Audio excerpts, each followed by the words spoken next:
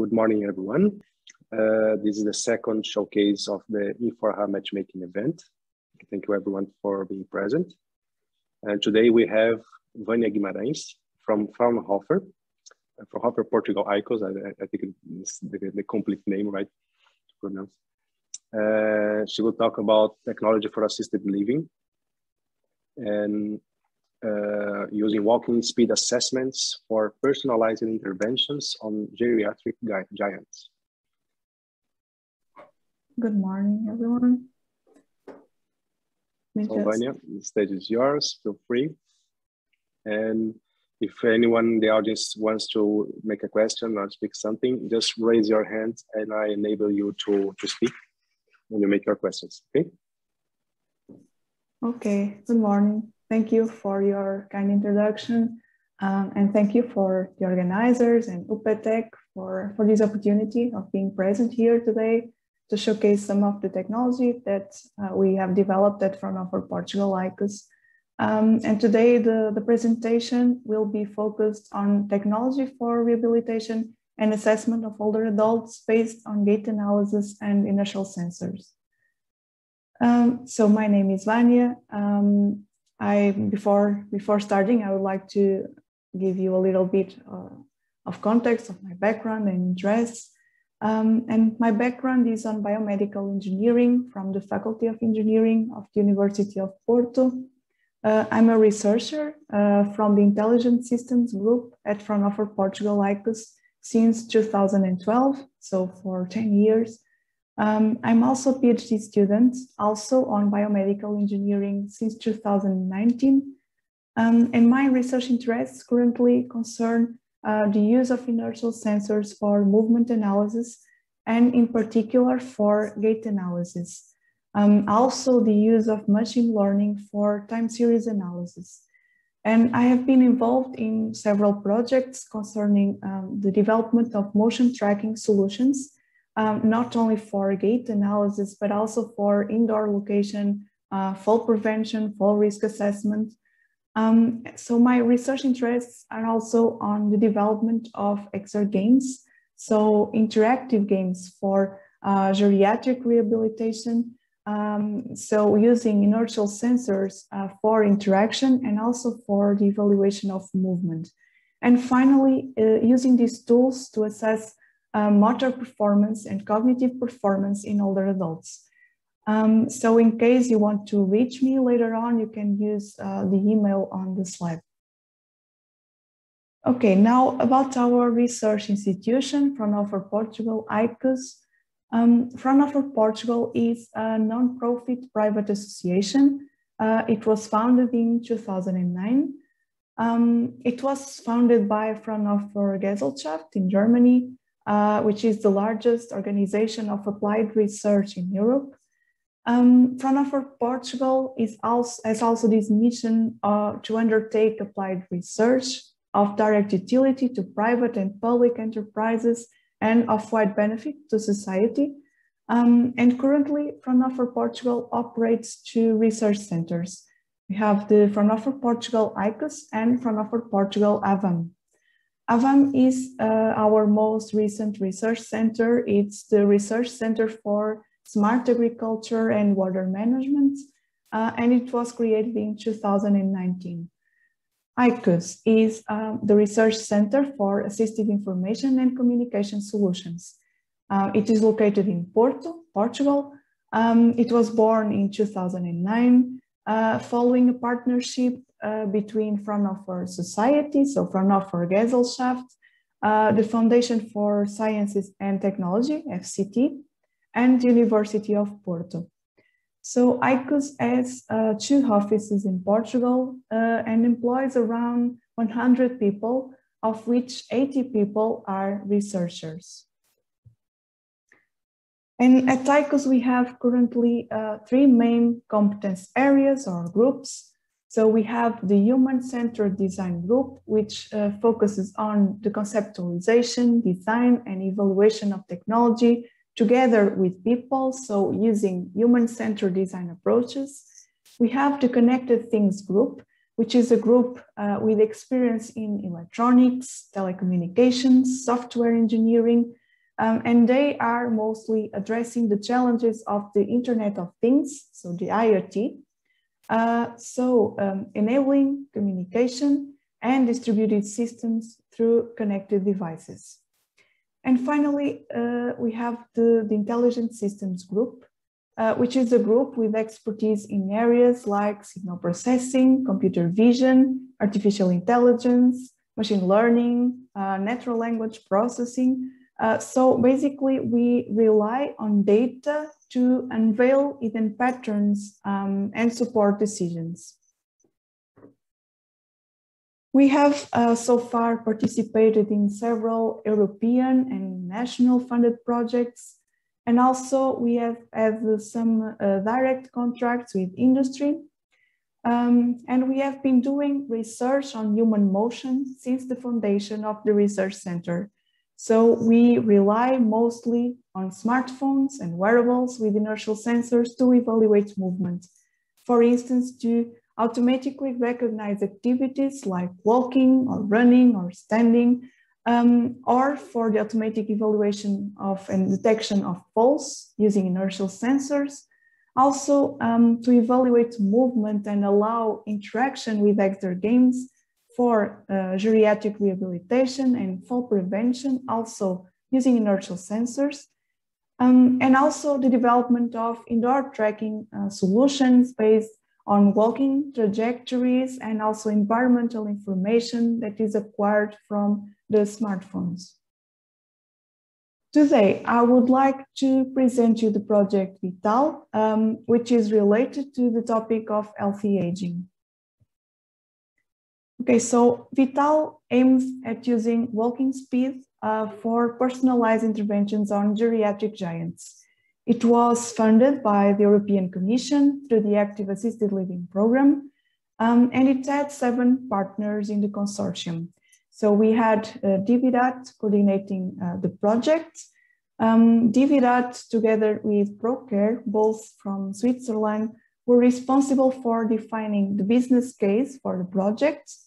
Then we had a physiotherapy clinic, Physiosparters, also in Switzerland. We also had 3 universities, ETH in Switzerland, the University of Montreal in Canada, and KU Leuven in Belgium. In this case, ETHZ coordinated the trials, and the trials were conducted in Canada, Switzerland, and Belgium. And Fraunhofer ICUS was here as an R&D institution. The project started in May 2018 at the duration of 3 years, but we also got an extension of 6 months. So the project was officially closed by the end of October last year.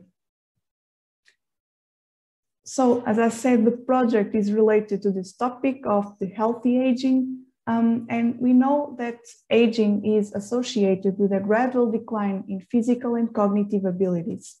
And demographic aging of the population, more and more older adults are suffering from one of the geriatric giants, like for instance, mobility impairments, cognitive impairments, and urinary incontinence. And because of this, there is an increasing interest in promoting healthy and active aging. And this can be achieved with exergames. So exergames combine exercise with entertainment and can be used to promote physical activity in older adults. So they can provide simultaneous training for cognitive and motor skills, which are usually affected simultaneously in older adults.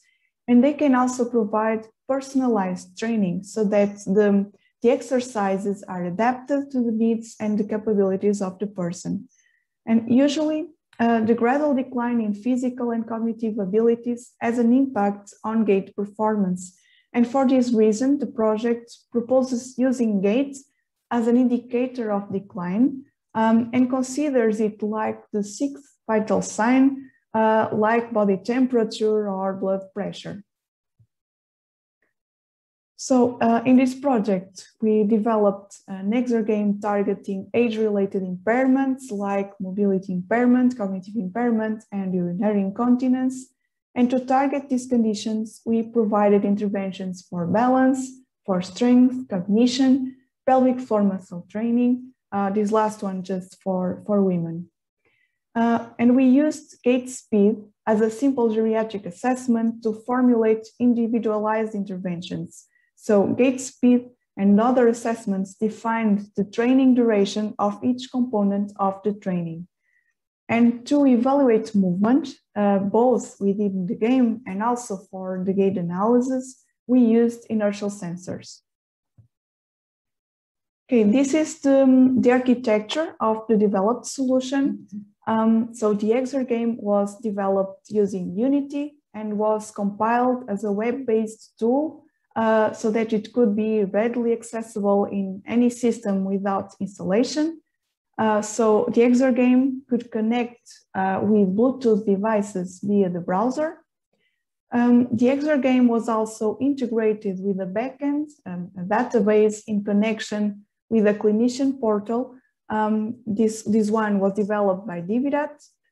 The backend allows recording session data like the scores achieved within the game, the training times, and the clinician portal allows the clinician to specify the training times for the patient, to perform and record standardized assessments, including the gait analysis. And through the portal, the clinician can also manage patients' profiles and monitor their progress over time. So we used inertial sensors on the feet for the interaction with the game. And we also use them for gait analysis through the clinician portal. And women with urinary incontinence could also use a dynamometer to monitor their pelvic floor muscle contractions. And this dynamometer was also integrated in the game. So to play the game, a patient only needs a laptop or PC, needs internet connection and a set of sensors. And also a TV may be used to display the game on a larger screen. So in this project, Fraunhofer Portugal ICUS was responsible for game design and interaction design, integrating the wearables in the solution and providing the inertial sensors, developing all algorithms for movement evaluation, both in the context of the game and also for the gait analysis. The clinician portal was provided by Dividat, and the clinical partners, universities were involved in the specification of the interventions and also conducting the trials. So in a project like this, the involvement of end users is crucial in all phases of the project. And in this case, we have 3 phases in this project. We have the investigation phase, development phase, and then the trials phase. So in the investigation phase, we have conducted surveys and focus groups with end users in order to be able to describe their needs and also to define the requirements for the solution. Then in the development phase, we have conducted several usability lab studies with seniors, and we also collected inertial sensor data to be able to develop the algorithms for the automatic analysis of movement. Then the trials were divided in 2 phases. The first phase was set to test the usability of the game, and the second phase to assess feasibility and intervention efficacy. The trials were, of course, also very affected by the COVID-19 pandemic that led to several delays because we were dealing with the target population at higher risk. Also because participants were intimidated to participate, they were afraid to participate in these research activities, and also because physiotherapists and evaluators were less available because of the pandemic. Sometimes they were sick or they needed to stay at home with their child. So we faced here some challenges during the trials. So although the project is officially closed, some of the partners managed to continue the intervention study to try to reach the expected number of participants. So as this intervention study is still running, we do not have yet the final results of the project concerning feasibility and intervention efficacy, but they will be published later on when the trial actually finishes. Okay, this is the exer game that was developed within the project. We included in the game a set of themes that were based on older adult preferences and interests. So these were selected based on the hobbies that were most commonly reported by older adults during the investigation phase. And this is important to ensure adherence to the game. So the themes were the nature, the farm, the kitchen, the library, and the supermarket. And we also made use of several training principles like feedback, optimal load, progression, variability. Also made use of game design principles such as time constraints, scores for user engagement and also for entertainment. We had our cartoon called Vita to create some empathy with the player, and it provided feedback on performance and had these very animated expressions. The user interface was designed for large screens, so to be displayed on a TV, and the interaction was made using the movements of the feet.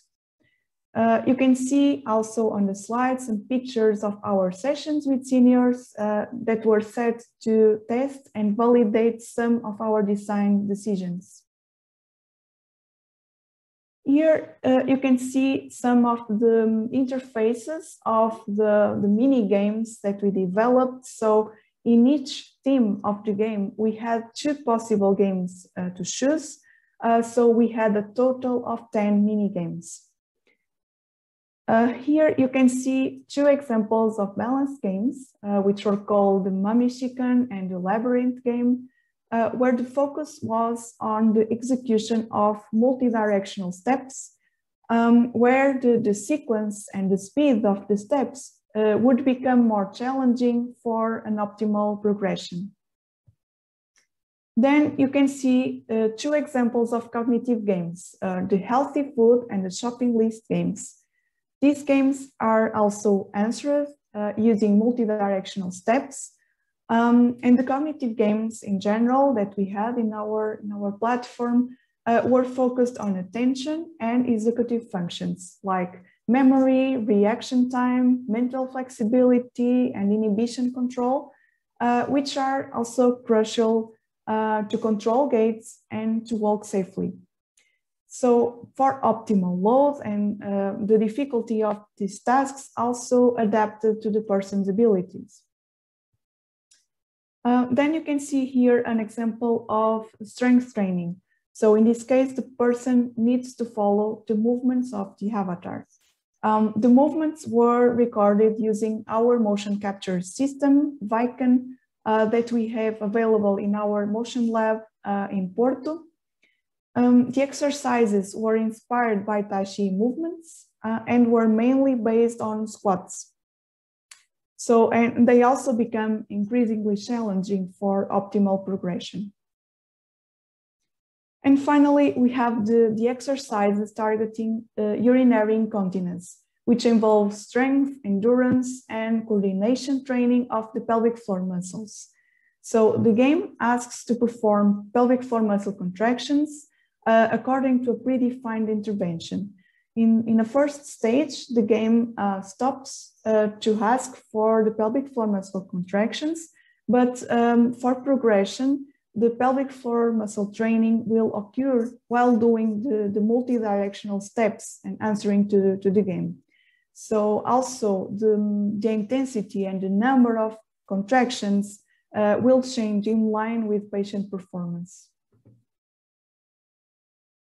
So the inertial sensors that we used to monitor the movement of the participants were developed at ICUS as well.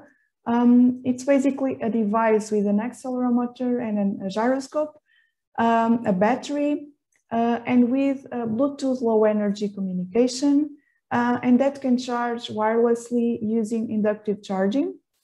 Here you can see some of the first prototypes that we have developed to allow the attachment of the sensors to the feet, or in this case to the shoes. We had as requirements that the sensor should be easy to wear, should be tightly secured to avoid motion artifacts, be comfortable, and fit different shoe styles. So shoes with and without shoelaces, for instance. So our final proposal combined a rigid structure to secure and protect the hardware components with a flexible material, so an elastic band with Velcro for easy placement around the shoes. The other device that we integrated in the system was the dynamometer. This one was developed by the University of Montreal. It started as a metallic structure with a wire. Then they started printing them using 3D printers. Yet the cables are still required. They connect to a box that provides the Bluetooth capabilities. The idea in the future is to include Bluetooth directly in the device so that cables are not anymore necessary. They produced several sizes of the dynamometer so that they could fit more women. The device measures force that are due to the contractions of the pelvic floor muscles. So inertial sensors and the dynamometers were used for the interaction with the game. So these are Bluetooth-enabled devices and they connect via the browser. We developed a library for the detection and classification of the multidirectional steps based on signal processing, sensor fusion, machine learning, using the inertial sensors on the feet. And we also analyzed the force measurements sent by the dynamometer to be able to detect the pelvic floor muscle contractions, in this case using a threshold-based approach. The libraries were compiled as an event-driven library for JavaScript to be used on the web. An interesting thing about this is that the communication with the Bluetooth devices and also the algorithms developed, they allow data processing and in real time and an interaction and feedback with the game, also without any noticeable delay. Concerning gait analysis, the idea would be having a gait analysis solution using the same inertial sensors that were used to play the game, so the ones placed on the feet, so that the clinician could conduct comprehensive assessment of gait metrics. So from the foot-based inertial sensor data, we were able to extract all these measures that you see here, like stride duration, stride time variability, foot clearance, gait speed, etc., which allow full assessment of gait in this context of aging. The algorithm was developed using data from young adults that we also acquired at ICUS, using our motion capture system as a reference. So for that, we had to put several optical markers on the shoes. And from the markers trajectories, we extracted several gait parameters for validation. The algorithm included processing steps like the detection of zero velocity instants, the estimation of sensor and foot orientation, the estimation of foot stride position, and the detection of events like the heel strike and toe off. We also have the opportunity to assess the performance of the algorithm against other solutions in people with mobility impairment and urinary incontinence, using as reference GaitUp, which is also a system using inertial sensors, and GaitRight, which is a pressure-sensitive walkway. In general, we can say that the measured gait speed presents an high accuracy and precision, and a very strong correlation with the reference systems. And we also had high or very high correlation for other gait metrics, including the temporal metrics, stride length, swing width, turning angles, which allow the full assessment of gait in this context of aging. Also, gait analysis was implemented as a JavaScript module to be accessed through the web clinical portal. Here I present some of general conclusions of the phase 1 of the trials, which assessed the usability of the exergame. So this phase was important to assess usability with the end users, so people with mobility impairment, cognitive impairment, and urinary incontinence. And for that, we used a mixed methods approach, comprising the Think Aloud method, the system usability scale, and semi-structured interviews. In general, the Vital exergame was seen as usable. Participants of all the target groups liked the new training approach. In addition to their physical therapy, they considered it as a new and motivating kind of training. And based on the feedback from the trials, we were able to introduce some improvements to the game that were incorporated for the second phase of the trials. And 3 publications were produced as a result of these studies. So if you are curious about them, you can refer to them. Regarding the second phase of the trials, this phase aimed to assess feasibility and intervention efficacy. So it was designed as a randomized controlled pilot trial where we have an intervention group that plays the game, and we have a control group that continues their usual care. And the idea is to assess them in the beginning and after the intervention to evaluate if it was effective or not in comparison with the control group. And as I said in the beginning, the trial is still ongoing, despite this 6-month extension and despite the official termination of the project, because on one side we had all the COVID-related restrictions that caused several delays, and on the other side, because Belgium and Canada managed to continue the trial. So for that reason, we don't yet have the final results of the trial, but so far, the feedback that we have is that participants are happy and able to use the system and perform that training, and so far no adverse events were registered. Okay, so here you can see a very short video of the developed solution to have a better idea of how all this works.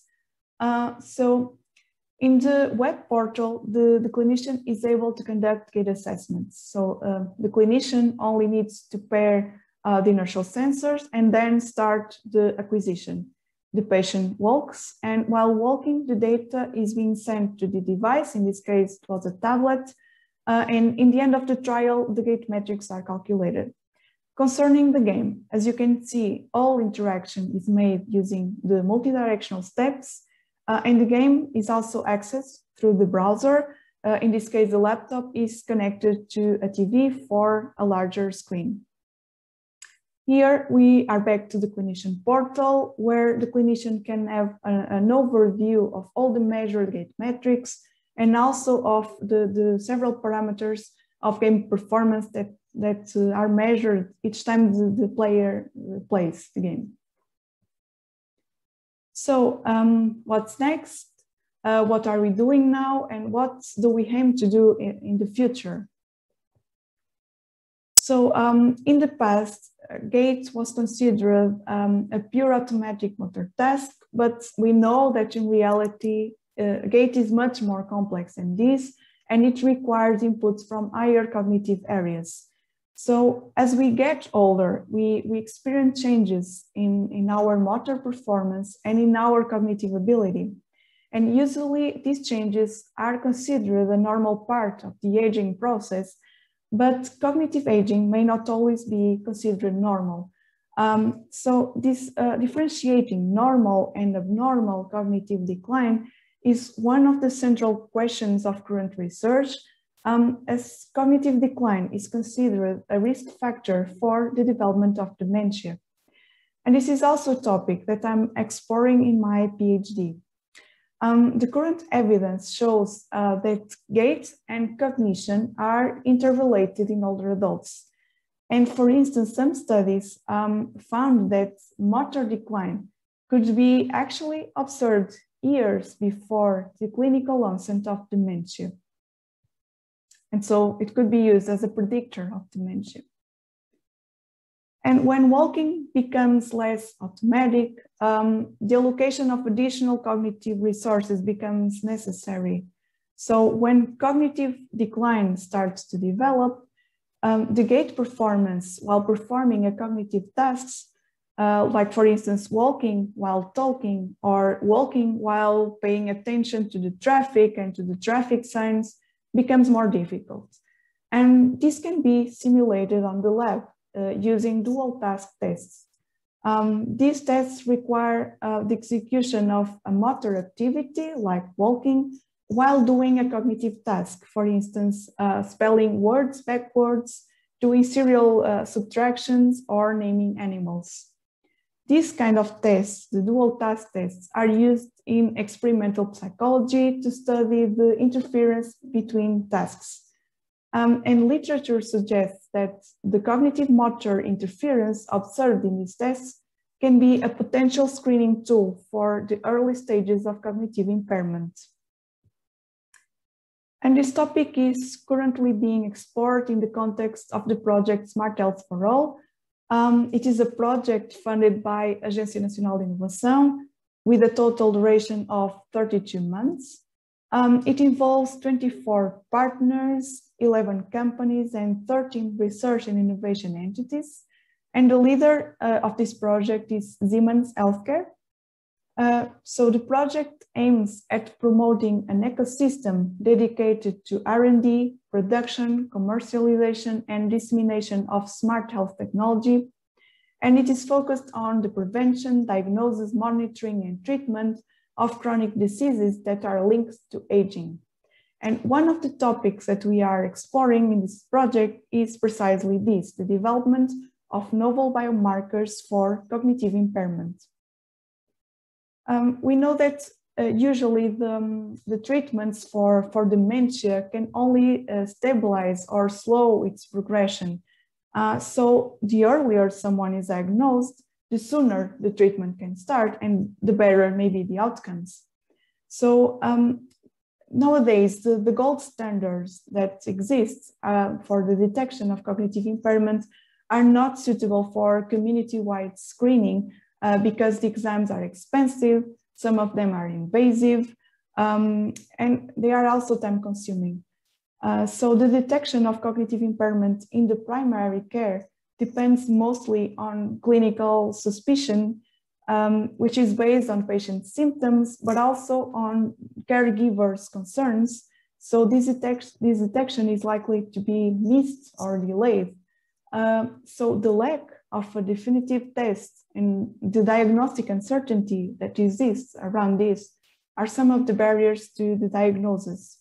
And for this reason, we are currently about to start a trial on the screening of cognitive impairment using smartphones and inertial sensors. So the idea is to develop a tool that can be used by clinicians in the primary care for the fast and reliable screening of cognitive impairment. The trial is being performed together with the Clinical Academic Center of Braga, which is located at Hospital of Braga. The trial will involve older adults with mild cognitive impairment, older adults with subjective memory complaints, so complaints that are not confirmed by the neuropsychological tests, and healthy older adults, so older adults without mild cognitive impairments. And we will assess gait using inertial sensors, cognition using cognitive tests and the microphone to record the speech. And we will also assess finger tapping in a smartphone. We will also assess the dual task tests, so walking while performing the cognitive tasks and doing the finger tapping while doing the cognitive task. Then we will rely on motion analysis, speech analysis, and machine learning to develop models for the detection of mild cognitive impairments. The final goal is to develop novel biomarkers for the early detection of cognitive impairments and improve the screening in the community, which are crucial goals to meet the challenges of aging. Okay, and that's it. I thank you for your attention and again for the opportunity to be here to present our research. Thank you, Vânia. Well, very clear to understand what you are doing. Do you have an idea of what is the age where this difficulty to do the dual tasks start to appear? How many years old?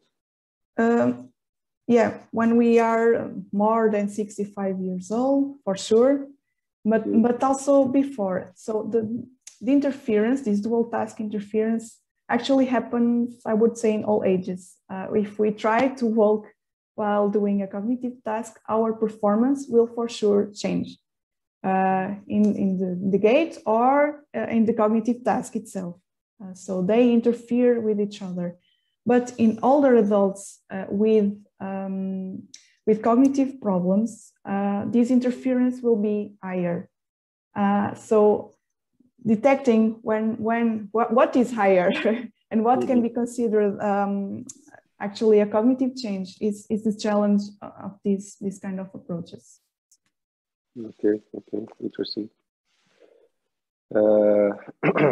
What is your expected results considering that will be considered a success for your implementation? I saw that you have the gadget, you have the games. What will be considered as a success or not? What is the numbers of what will indicate that you managed to achieve what you wanted? Yes, so it's not just extracting the gait metrics. It's important that they are extracted with some precision, but more than that, that they have the precision that is enough to later detect the cognitive impairments. This is my final goal, and to be considered successful, I would say that in the end, we would need to have a tool that can detect the cognitive impairments at least with a higher sensibility and sensitivity than the current tools that exist in the literature. For instance, one of the tools that is mostly used to screen cognitive impairments in the community is a test called the MOCA, Montreal Cognitive Assessment Tool, which is like a questionnaire, a set of tests that the person needs to do. So my goal would be with gait and with dual tasking, trying to achieve better performance than these tools. And as these tools take usually more than 10 minutes to administer, doing a gait test is much more faster. So this would be an important goal. And also this kind of tests, the Montreal Cognitive Assessment, they need to be administered by someone that is trained to do that. And the gait test can be done by anyone, so it would also be a benefit. Okay, you also want to assess the improvement of the metrics when they play the game? That would be also an important question, yes. So within the game, we also measure lots of parameters. And these parameters may also be an indicator of the performance regarding cognition. The thing is that these kind of games are designed to act as an intervention.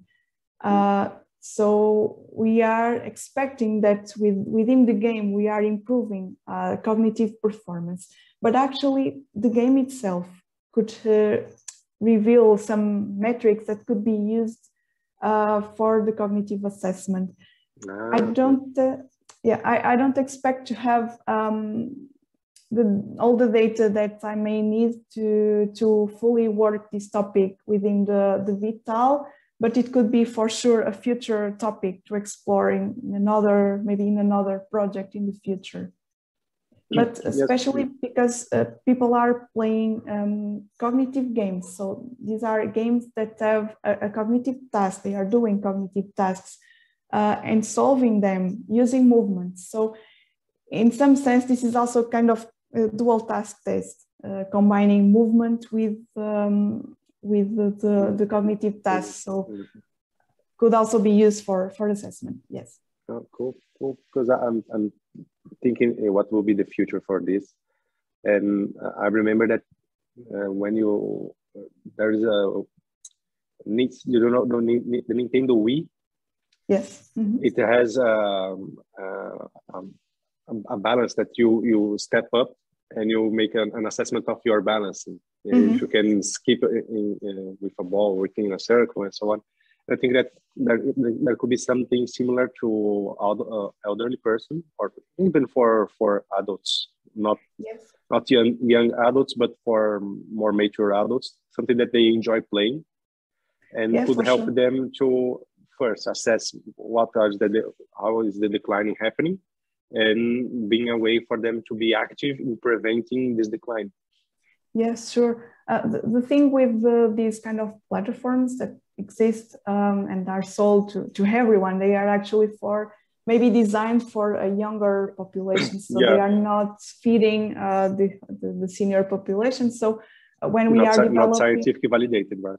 Yes, not scientifically validated. And also, maybe also the design of the game is also not very easy for them to use, because it was designed for a younger population. And of course, let's say the intervention that is behind that, the exercises that are there designed, are also not fitting the purposes of an older adult population. And that's why we are taking these efforts to develop something that is more specific for them.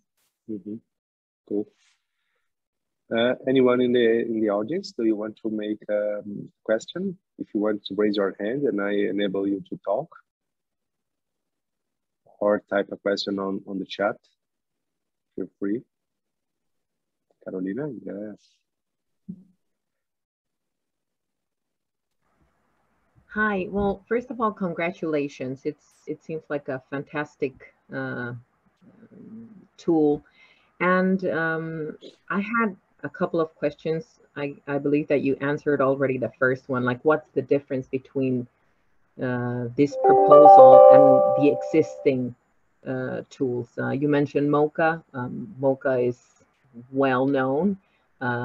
There's also the inter-eye assessment in home care, which includes cognitive measurements. And however, my second question is regarding how do you, of course, there's all these partners that you mentioned, and they're big partners, universities in Canada and Siemens Healthineers. And I'm pretty sure that they would all focus on making these tools successful. However, how do you envision your insertion in the market when there's all these other tools that have been there forever? And usually clinicians are not very fond of new trends, even though, for example, remote healthcare, remote therapies are a thing that's here to stay after COVID. So how do you portray those challenges? And another important thing is, how do you keep the patients motivated to continue using your tool? Because that is something that's trendy, that initially it's very motivational, but how do you keep them going? Unless it's a mandatory thing, it's usually something that you do for a while and then you stop doing it. Thank you. Yeah, thank you for your question. Yes, the first thing is that this is a trend. And actually after COVID-19, we are observing also a change in the paradigm of care. I think that clinicians and the rehabilitation centers are giving more value to these kind of tools. So having this possibility of, let's say, prescribing an intervention that the person can do at home could be a need for them in the future. And it's an intervention that it's not just prescribing, doing a set of exercises at home without guidance and without feedback. it's something that is also supposed to be fun and entertaining. And this is what we expect to hopefully work as a motivation for doing this continuously. Of course, our aim is not that the person will play the game forever. That would require maybe much more games developed for them to have more, let's say, variability. But for now, what we know from the trials is that people are very motivated. They really enjoy playing games. They find it very, very fun, very entertaining. Of course, the trials that we designed for now, they are being cared not at home, not in person's home, but in the rehabilitation centers, and being for now supervised by someone, by a physiotherapist that is nearby, because we don't yet have these first results to be able to confidently put the system in their homes. But in principle, this is what we expect that will work as a motivation for them. So it's, again, it's something that is supposed to be fun. Maybe in the future, we could also implement some multiplayer components, like for them to be able to challenge their neighbors or or their partners, something like this. So these are all the kind of strategies that we could use. Regarding the commercialization, one possibility, and for reaching the market, one possibility is that rehabilitation centers are like buying the solution and then renting them to the patients. So for as long as the patients are doing rehabilitation, geriatric rehabilitation in a rehabilitation center, they can rent the system and use it at home, and this can be paid by the person itself or by the secure company, the insurance that the person may have. I think that 20 years from now, we could have like an e-sports competition between elderly homes. Yes. Felipe, do you want to speak? Yes, I was trying to activate also the camera, but for some reason, Windows is not letting me to. Let me try again. No, just audio, sorry. But can you hear me? Can you hear me? Yes, yes. Okay. Just to complement what Vânia was saying, I think this is really a trend, although, for instance, one good example that we have here, well, we had maybe in Pitec with Sword Health, and it's a huge success, especially in the US. And I think it has to do a little bit with the model with Spain. And in this case, I think they reach the ones that are willing to pay, which are HMOs in the US, and which will get more value from it. So they simply in the US, they have huge remote, or they have a lot of remote areas. We'd have, and with the Obamacare, they force a little bit that the treatment should be done very precisely and to get concrete results from it. Without this, they will not be paid for this. So I think this product really gives, the Sword Health product give really an answer, this one in the physiotherapy segment or market segment. And this is the same road, I would say, that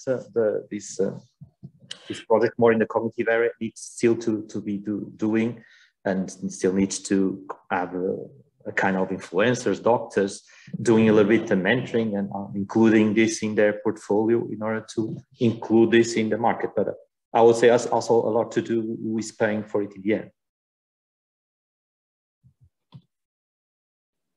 Great, thank you. Carolina, did you answer everything? Any other question? No, thank you. Just wishing you the best of success and congratulations once again. Thank you, Carolina. Yeah. Thank you. Interesting in the future when I think is also things about generations, right? The current generation that are in the 80s and 70s, they may not be that interested in video games, but in 20 years from now, or 30 years from now, those who are in the 60 and the 70, they would have they grew with video games in their life. So having a technology like that offers the possibility of intervention and prevention linked to entertainment is a game changer. No pun intended. So if anyone else wants to make a comment or a question, feel free. And Vânia also, and Felipe, if you want to mention anything else.